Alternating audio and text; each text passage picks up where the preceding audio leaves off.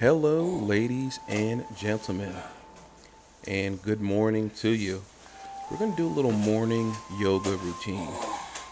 A nice routine to get your spine opened up and get your body released from any compression and just to get your blood flow going before you take off for your day of work or play. Get a little water into your body here when you get up just to get things going, a sip or two. And keep in mind to continue breathing throughout this entire practice. It's the most important part. The poses and the technicalities of the poses, that will come to you as you continue your practice. But for now, just enjoy, learn how to do each pose, and have a little fun with it. Once you get your mat set up, we're going to get you into a nice and easy pose called the child's pose. Start on your knees and just pull your hips back towards your heels and plant your fingers up towards the top of your mat. This is a great position for lengthening the rib cage, opening the diaphragm, and getting a nice deep breath into the lungs. Feet can be face down or toes can be tucked under for this one. After a few breaths, pull your shoulders up over your palms, pull your hips up to the sky, and pull your heels towards the mat.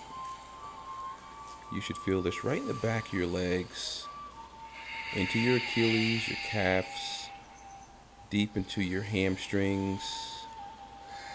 Keep pulling the hips out of your fingertips. This is going to give you a nice release through your shoulders, chest, and back. Bring it back to your knees and come on back to child's pose again. This second child's pose should feel a little bit better. You should feel a little looser, a little more open, and breathing a little deeper now. You're starting to wake up. Spread your fingertips and just give the body a chance to release here and welcome the day. Gonna do another deep breath in here, long exhale. On this inhale, pull your chest forward and just bring it back to downward facing dog. This is one of those poses that you want to do several times to get the technique right. And while you're in this pose, if you want to walk your heels up and down, you can. Just to get the back of the legs to open up a little bit more. And now that you're in the second downward facing dog, you can bring the heels up nice and high. Get a bend in the knees and just open up the back of the legs here.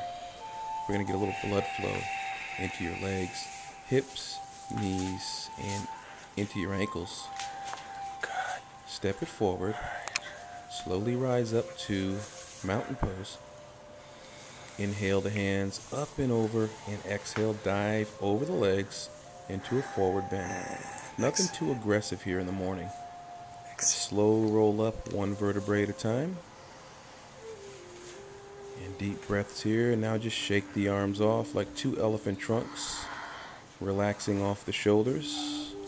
Shake it off and make your way out into the world for a great day. Feel good about doing your practice and have a nice day.